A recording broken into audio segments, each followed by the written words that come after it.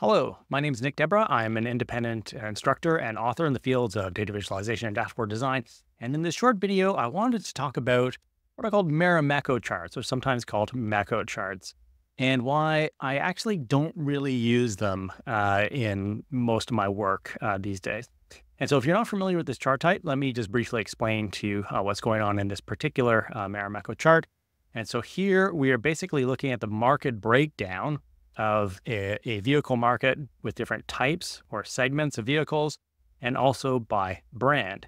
And so based on this Marimekko chart, for example, we can see which segments or types of vehicles have large market shares, they're wide columns, or narrow market shares.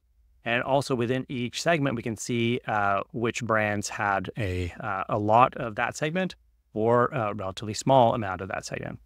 And like I said, I don't actually recommend using these because really the number one reason is that they're just kind of hard to read. I've seen many people struggle to read these, and myself as well. I find I have to sort of concentrate a lot harder than I have to with other chart types.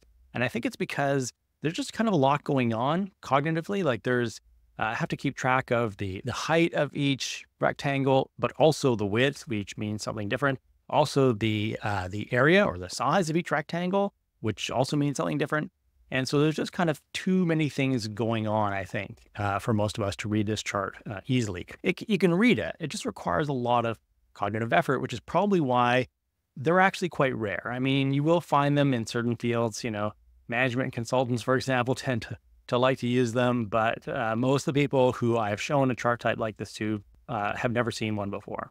And so, I think there's probably good reason because, like I said, most audiences really will struggle to read a chart like this. And so, whenever there's a chart which requires a lot of cognitive effort, I always ask myself, is there maybe kind of a simpler chart that might communicate the same thing? And so, if these four insights, the ones that are in the gray text here, are what I was trying to communicate, well, then maybe something like just a regular 100% stacked bar chart like this, with a set of total bars beside it. Well, I can see a lot of the same insights, right? I can see which market segments were large, which ones were small. I get kind of a breakdown of each segment by brand. So I can see within hatchbacks here, BMW had a small market share and Mercedes had a large market share, again, within that segment. And so a term like this can communicate these particular insights probably with less kind of mental effort and in chart types that people are already familiar with. Now, of course, there are other types of insights that I could get from a Marimekko chart, like, for example, that Mercedes here sold a lot of hatchbacks, right? They have kind of a big block in this chart. Well, again, is there maybe a simpler chart type that I could use to communicate this insight? Well, yeah, I could just use a regular stack bar chart if that's what I wanted to say was that Mercedes sold a lot of hatchbacks. That would not be as well communicated by that 100% stacked bar chart that we saw before. But again, always coming back to why am I showing the data to this audience? And if this is the reason to show that Mercedes sold a lot of hatchbacks, then this would be a simpler way of communicating an insight like that.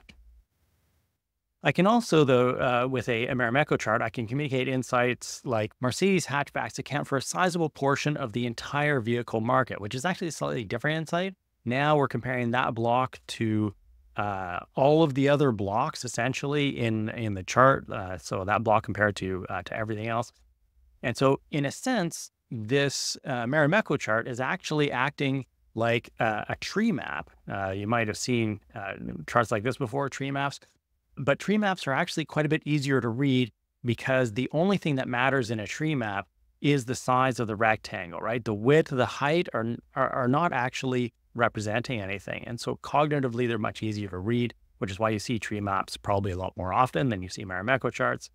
And so again, if that's what I wanted to communicate, right, that this particular block, Mercedes hatchbacks account for a sizable portion of everything, of the whole market, well, maybe a tree map is going to be a simpler way of communicating that kind of insight. Now, fans of Marimekko charts might argue, well, the strength of a Marimekko chart is its versatility, right? It can communicate all of these types of insights within a single chart. And that's true. And in fact, it's quite a kind of a clever chart in that sense. But that kind of cleverness or that versatility comes with costs, right? It comes with trade-offs. As we've seen, It's rare, and so the audience might not be able to read it because they are just harder to read. Even for audiences that are familiar with this chart type, they're going to have to basically think a lot harder. And because there's so many things going on, the height, the width, the area, key messages are often not as obvious as they would be in simpler chart types, like the ones that I was showing you before. Like, for example, maybe what I want to communicate, my main insight, is that I want to show which brand had the largest market share. Okay, well, actually, that's really not clear in a Marimekko chart like this. So even though Marimekkos are quite versatile, there are actually entire classes of questions and insights that they're not really able to show very clearly. Whereas if that's what I wanted to say, something like a simple stack bar chart where each bar is a brand rather than a segment is going to make that kind of insight more clear. Or let's say I really want to focus in on BMW here, these green blocks, and show that BMW crossovers had about twice the market share of the overall market as compared with BMW coupes. So in this case, I need to compare the size, the surface area of these two rectangles. And we're just not very good at that kind of task. We're much better at comparing lengths. And so again, a simpler bar chart where in this case I have stack bars. Each stack is a segment, allows me to show much more clearly, I would argue, that BMW crossovers have twice the market share of BMW coupes because I'm comparing lengths rather than surface areas. So yeah, it's going to be just a little bit clearer. So where does this leave us in terms of Marimekko charts? A couple of key takeaways. The first is, as usual, whenever you're creating any chart, you want to first decide what job you want the chart to do. Why are you showing the data to the audience in the first place?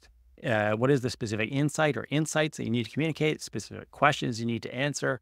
And then that's going to allow you to choose the simplest possible chart type that does that particular job. And so if you are considering using a Marimekko chart, I would encourage you to try simpler chart types like stack bars and tree maps and some of the ones that we saw earlier in the video to see if they kind of do that job. And they almost always will, without imposing all of that extra kind of cognitive work onto the audience. If you want more tips like these, I would encourage you to sign up for my email list. The link is here, and I'll also put it in the description of this video, so you can stay up to date on all of the new videos and articles that I post. Thanks very much for watching.